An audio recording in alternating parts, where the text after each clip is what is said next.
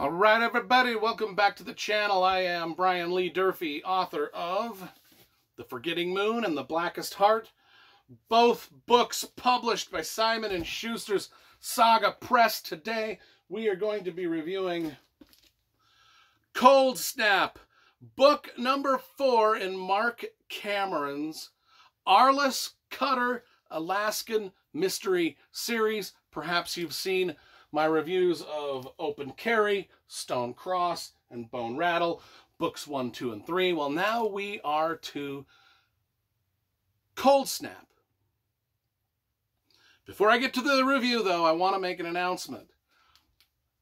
Myself and Marc Cameron will be doing a Zoom meeting sort of discussion with the King's English Bookstore Monday, May 9th, 2022, around 6 p.m. Mountain Standard Time.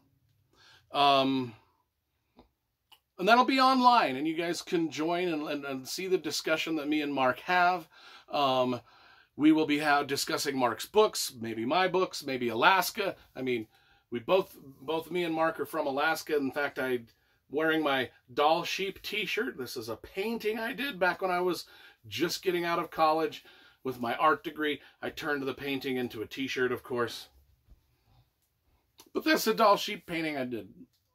Story for another time. Let's talk about Cold Snap now that I've got the announcement about me and Marc Cameron. I will leave a link in the description of this video where you can press the link and join the discussion when it happens.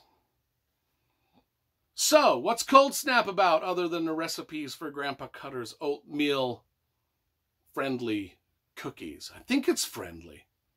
Oatmeal-friendly cookies? You know, maybe I should look that up. Oatmeal energy cookies. Same thing. His Grandpa Cutter's oatmeal energy cookies. There's recipes in every one of these stories. Makes me wonder, has anybody ever actually cooked these recipes out there? I mean, I don't know. I mean, they're full recipes written down. And wonder if anybody's ever taken the time to make these out there in the world. Drop me a line if you have. Let me know if this stuff is any good. Grandpa Cutter has got a lot of recipes. So this has got a prologue where Arliss Cutter is a boy 9 years old in somewhere in Florida. The swamps of Florida. He's with his grandpa. And his grandpa's teaching him life lessons. That's about what the prologue is. Now we jump up to Arliss Cutter up in Dutch Harbor. A Russian... there's a Russian ship, and it's got them things on it that shouldn't be there. Arliss Cutter and Lola Tariki, his fugitive task force underling. Arliss works for the fugitive task force. Lola Tariki is sort of his right-hand man, lady, person, right-hand person. And they are on a ship in Dutch Harbor. Another thing that I love about these books is since I grew up in Alaska, and it's been a while since I lived there, actually. But when I start reading these, it just takes me back in time. You know, all the names and terms that are familiar to a lot of Alaskans that don't make a lot of sense to Utahns, or because I live in Utah now, or anybody in the lower 48. Alaska's got its own sort of vernacular. You know, it's just nice to hear words and terms, and to just hear the names of cities like Fairbanks and Dead Horse and Live and Good, or to hear the word sourdough as it refers to a mountain man, or Bush Plain, or the North Slope, or ice fog, or snow machines. Even just something simple like snow machine rather than snowmobile. I'm like, if someone says to me, "Hey, I was on my snow machine," I'd be like, "You grew up in Alaska."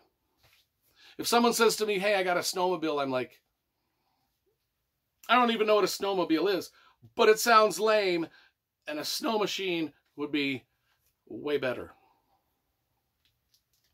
So anyway, there's a mystery tied to Arliss's past involving his brother Ethan. But that's not the main plot of this.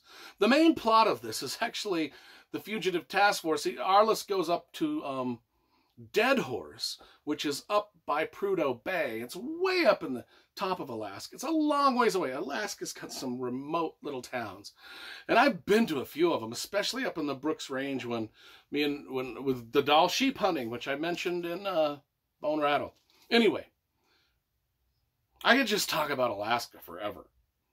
Not even mention the book. But we're up in Dead Horse, and Arliss has to bring these 4 fugitives back down to Fairbanks via bush plane. So he hooks up these 4 fugitives onto the bush plane. One of the things I like is just the little bits and pieces of law enforcement insider information that Marc Cameron throws in here. Like, one of the inmates is whining about he can't be cuffed behind. Police officers always cuff people behind. They cuff their hands behind.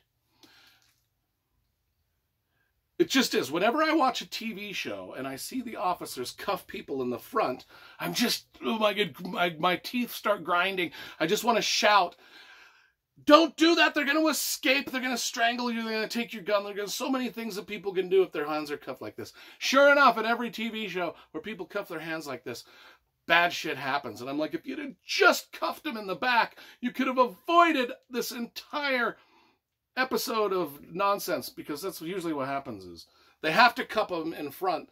Otherwise, the bad guy can't escape. And then we don't have a TV show about an escaped guy. Marc Cameron knows law enforcement always cuffs in the back. Every inmate, 90% of inmates, always whine about that. Don't cuff me in the back. I got a hurt shoulder. I got a hurt back. I got hurt this. I can't be cuffed in the back. Just hoping that they'll get a cop that doesn't pay attention and cuffs them in the front. Well, Arliss Cutter is confronted by one of these inmates. Cuff me in the back. Don't cuff me in the back. It hurts my shoulder. It hurts my shoulder. I've heard that so many times.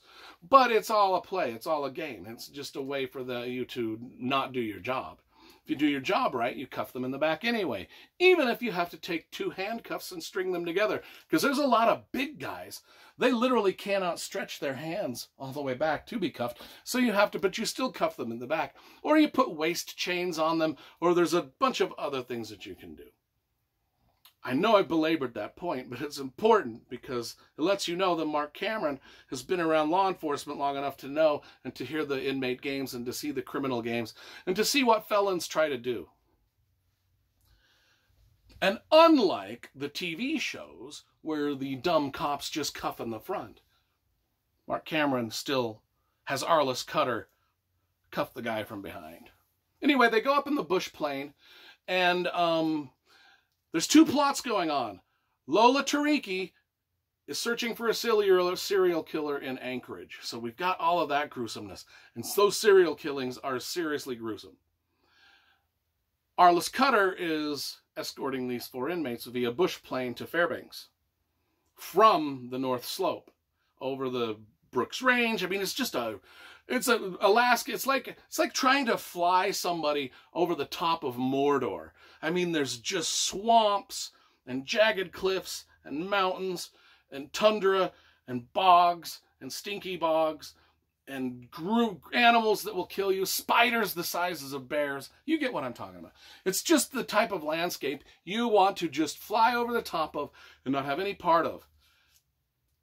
Well, he notices that the plane starts to go low. And he's like, God, why is the guy not... Well, the pilot actually wants to check on his buddy who's out, who has a cabin in the middle of this wilderness. And he just wants to fly. He wants to buzz by the cabin just to see everything's okay. Well, when they buzz by the cabin, they see that not everything's okay. They can actually see that his buddy is being chased by a grizzly bear. Not only that, but his buddy is up in a tree and the grizzly bear is looking and he's like, oh my God, I'm glad I flew down here to see this because I've got to go save my buddy. And Arliss is like, whoa, hold it a little bit. Let's slow your roll. We got 4 inmates that we're supposed to be escorting. We can't just land in the middle of the wilderness to save your buddy from a bear attack. But the pilot has already landed by that point.